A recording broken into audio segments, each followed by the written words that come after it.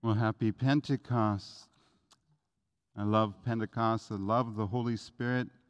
But today I'm going to focus on the words of Jesus, as the Father has sent me, so I send you. Right? As he sent his apostles, he sends you and I.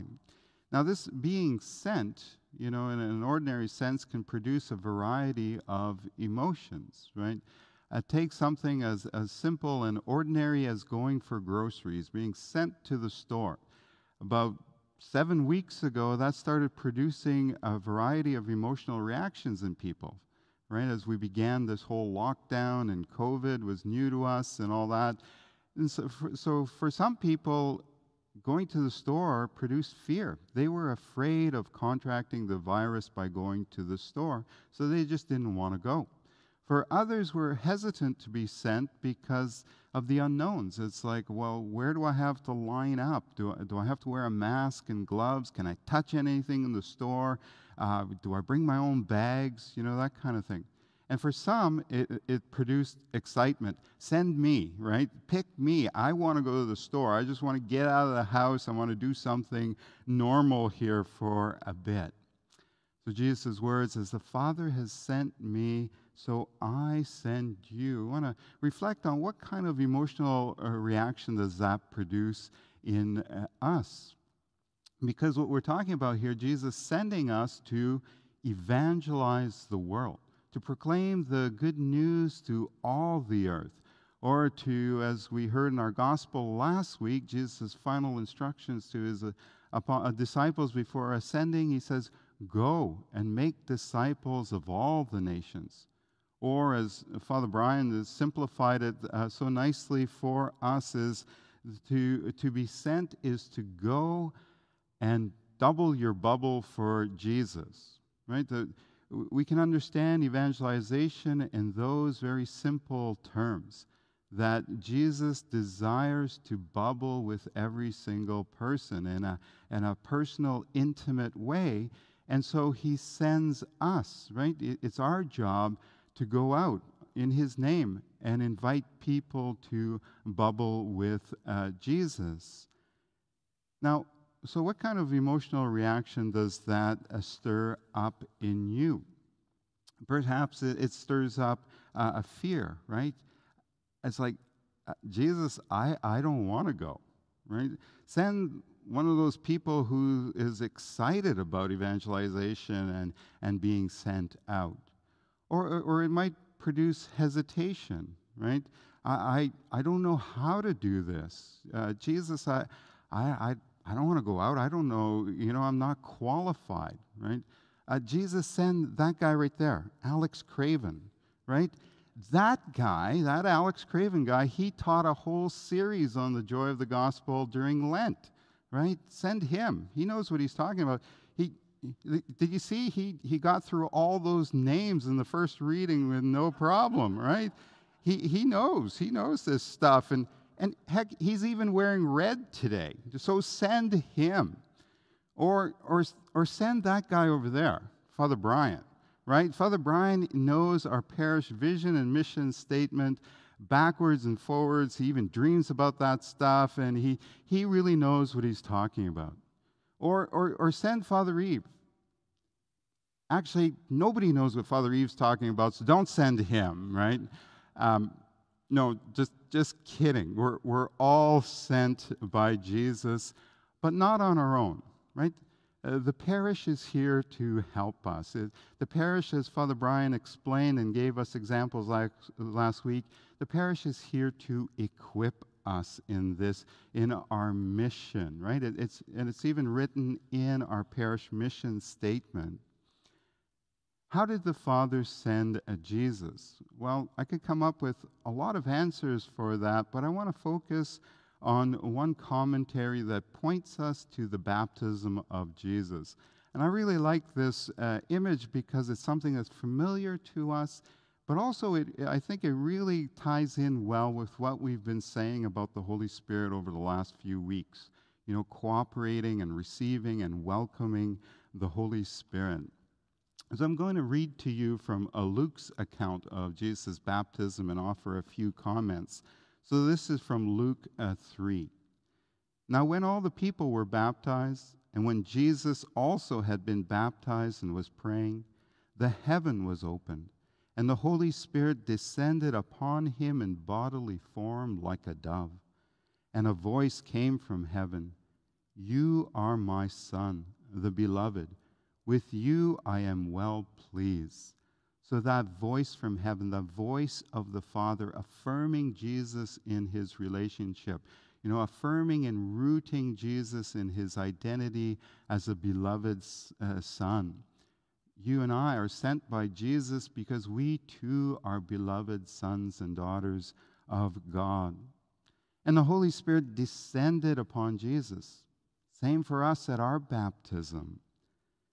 The next line in Luke's Gospel reads, Jesus, full of the Holy Spirit, returned from the Jordan and was led by the Spirit in the wilderness. Jesus was led by the Spirit. That relates to the image we've been using of the Holy Spirit as our GPS, leading us, right? But just as we said with the GPS, it's only effective if we pay attention to it and follow its directions. So too with the Holy Spirit. We need to trust in the Holy Spirit. We need to follow his lead. He's leading us into a mission, and so we want to cooperate with him in our mission. A few lines later in Luke's Gospel, it says, "Then Jesus, filled with the power of the Spirit, returned to Galilee." And so this is when Jesus begins his public ministry that the Father had sent him to do. So the Father does not send Jesus on his own. The Father sends Jesus full of the Holy Spirit, filled with the power of the Holy Spirit. Jesus does not send you and I alone. He sends us in the power of the Holy Spirit. Excuse me. And we see this in our gospel today. Jesus' words, "As the Father has sent me, so I send you." And when he had said this, he breathed on them and said to them, "Receive the Holy Spirit." He breathed on them, right? The breath of God, the Spirit of God going forth onto the disciples, going with the disciples, empowering them. Think of that wind of Pentecost, right? The active power of the Holy Spirit empowering the disciples to go forward. So when did you and I receive our mission? When did Jesus send us? Well, I could ask that a different way and ask you, well, when did you receive the Holy Spirit? Well, baptism, right? So Pope Francis makes this point just so clear when he writes, "In virtue of their baptism, all the members of the people of God have become missionary disciples." So there's no question you and I are on mission, that we've been sent by Jesus. But the question for us today is, have I accepted that mission, right? Have I intentionally chosen to say, "Yes, Jesus, send me"?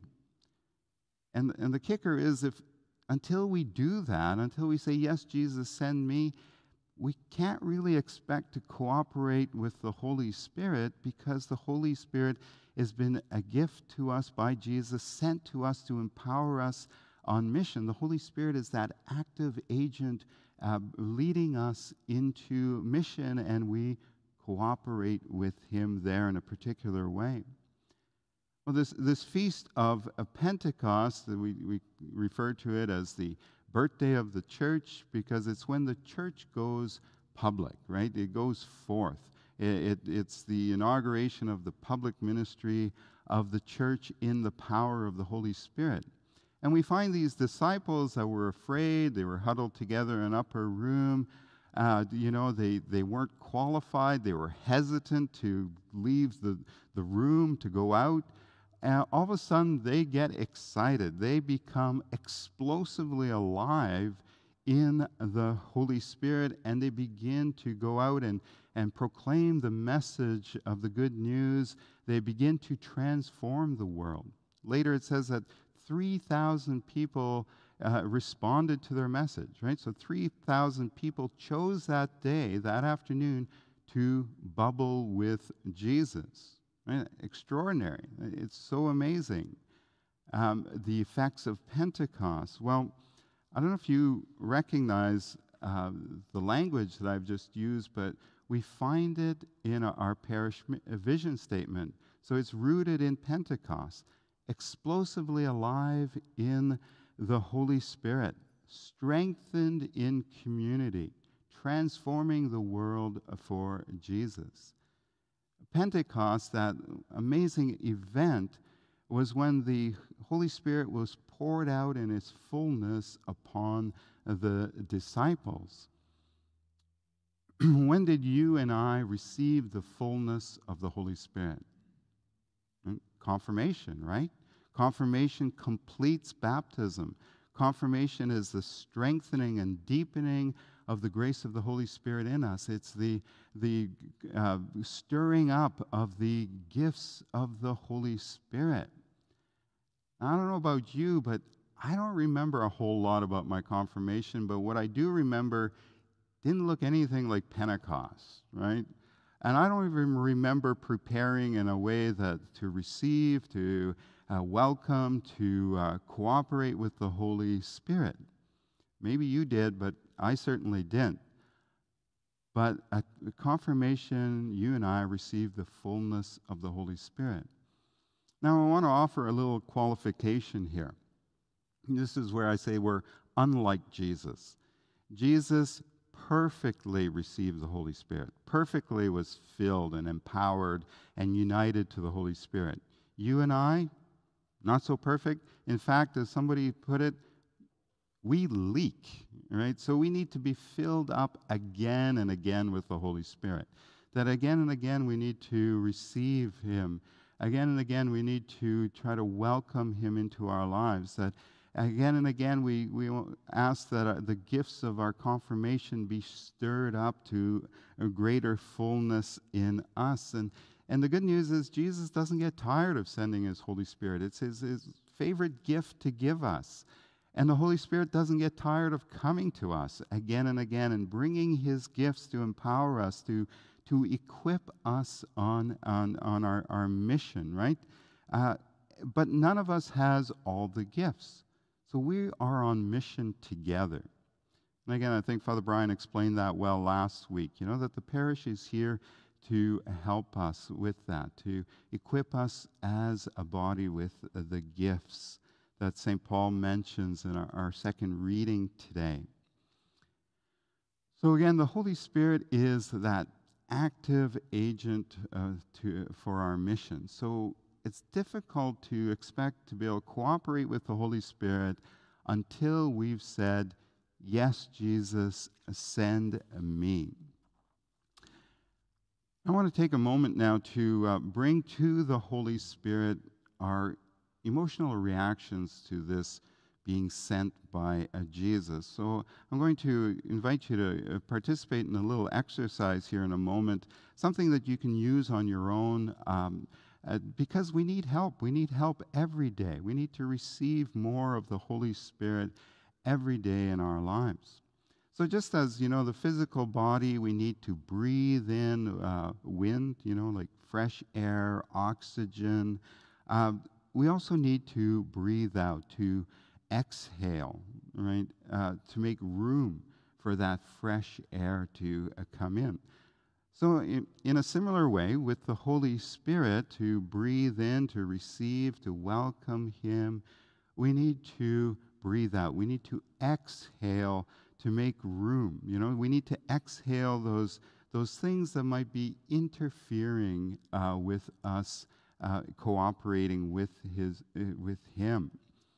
So I invite you to close your eyes and just kind of try to enter into a prayerful or reflective state at this moment. And I'm going to use a few examples from what I've been speaking about today. But again, you can use this exercise with whatever's going on in your life on a daily basis. So just, it goes something like this, So we begin by exhaling. So for example, we want to exhale and, Holy Spirit, I'm afraid. Holy Spirit, I don't want to say yes. I don't want to be sent. Now breathe in. Holy Spirit, bring me your peace. Holy Spirit, help me to say yes to Jesus. We might exhale. Holy Spirit, my faith is weak. I'm full of doubts. Breathe in. Holy Spirit, increase my faith. Exhale. Holy Spirit, I'm so hesitant to step out of my comfort zone. Breathe in. Holy Spirit, I need more courage. Exhale. Holy Spirit, I find it so difficult to follow your lead and cooperate with you. Breathe in. Holy Spirit, teach me how to receive more of you. Holy Spirit, teach me to welcome you more fully. Exhale. Holy Spirit, I want to be sent by Jesus, but I am so weak. Breathe in. Holy Spirit, help me. Holy Spirit, fill me. Holy Spirit, empower me as on the day of Pentecost.